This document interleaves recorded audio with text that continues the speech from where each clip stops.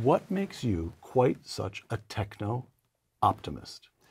I would say I'm a techno-realist. And the obvious answer is, well, he was wrong 50 years ago.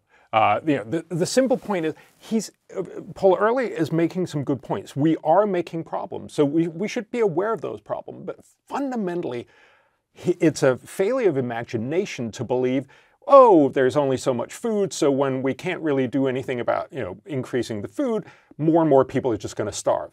Turned out to be wrong because technology is much, much stronger. We doubled or tripled yields, and that meant not only could fewer people produce much more food, they could produce it much more efficiently and cheaper, which meant that most people could do other things and become much more productive. It was just simply a fantastic opportunity. Not surprisingly, everyone in the poor half of the world want to redo this.